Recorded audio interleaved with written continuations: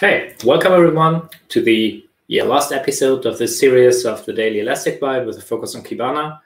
So today as a finish, we would like to talk to you about the Kibana Upgrade Assistant, which is a small little tool helping you to basically go through major version upgrades and telling you what to do. And I have an Elasticsearch 7x cluster up and running here. And if we go to Stack Management and the Upgrade Assistant at the bottom, you see that there's nothing there yet. And that has a reason. The reason is that the Elasticsearch 8.0 release is not released yet. It would only make sense once we have an alpha version out that you can basically test how compatible is my current setup with the Elasticsearch 7 version that I maintain. However, a fair share of you might still run Elasticsearch 6. So we can just take a look at the Elasticsearch 6 Upgrade Assistant and also talk about what has changed for the future version, because there are a few things that definitely have changed. So you might recognize this UI. If we go to Management and to the 7.0 Upgrade Assistant, it's right here. But before we go there and its messages, let's take a look at what we did in order to ease your upgrade.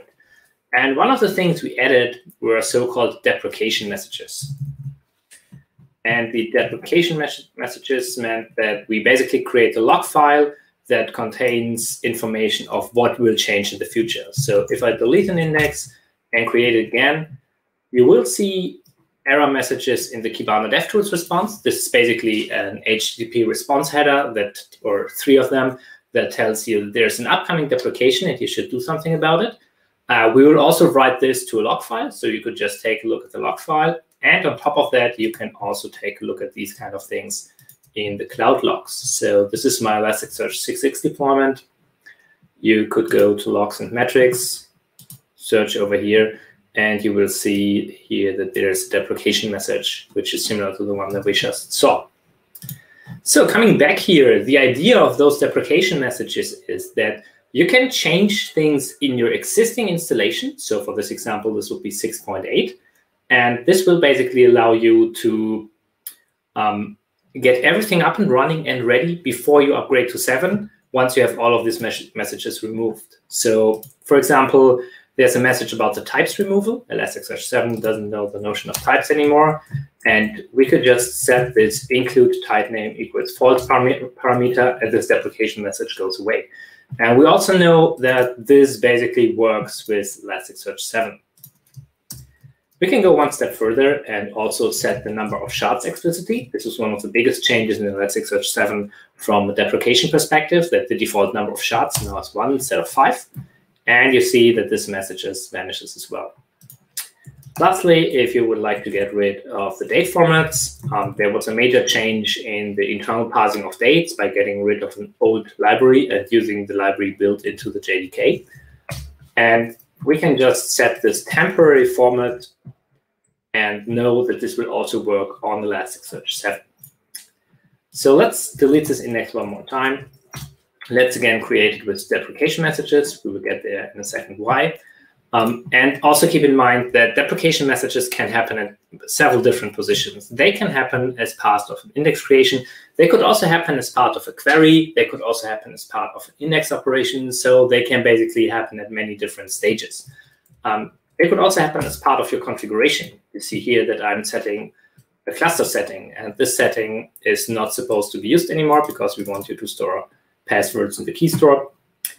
And the last setting that I'm setting here is the so-called persistent setting, is to basically block on read and write operations if no master is available. OK, so what can we do next? We can go back to our Upgrade Assistant and take a look on how compatible our installation basically is. And we can already see here that there's one issue for the cluster, there's one issue for the index. And what this Upgrade Assistant is basically doing is it's checking your configuration. So it's checking your cluster configuration, your node configuration. It's going through all of the index mappings to see if there are any settings that are probably not compatible. We basically have a ton of different checks. For example, there are also checks for machine learning. And this Upgrade Assistant, the first step that is basically done there is telling you which setting will not be available anymore. And you will see here the master block setting that I just said will be renamed in Elasticsearch 7.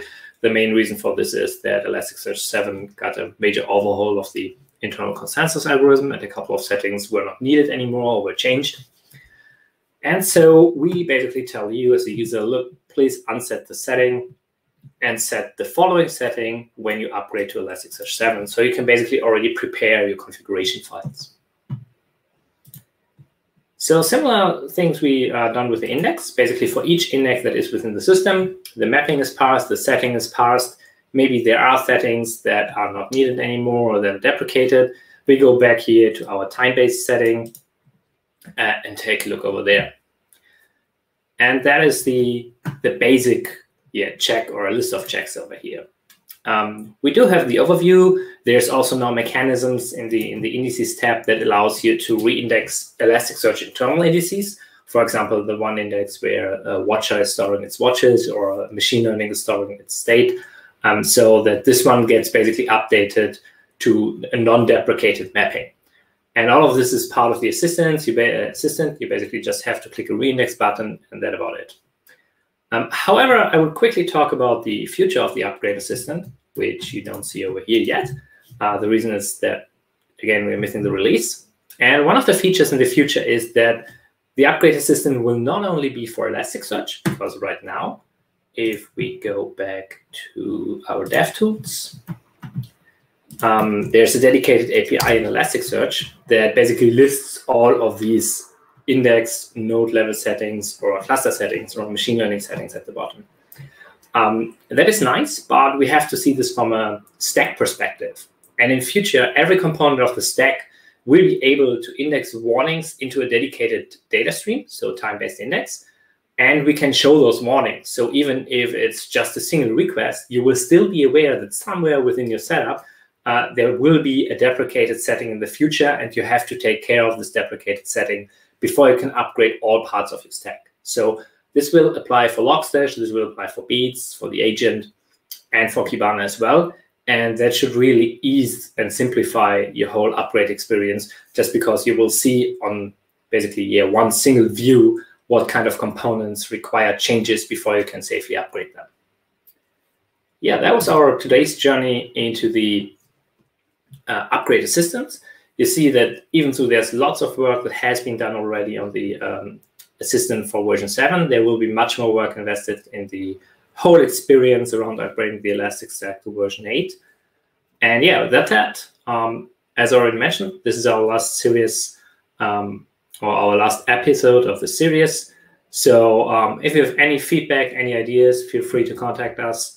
Also, you can watch all of those on the YouTube playlist. There's a dedicated daily Elastic Bytes playlist that also contains the first season. So take a look at that one. If you have ideas like what you would like to see covered next after a short summer break, give us a mention as well, and we will take a look. That's it. Have a great evening.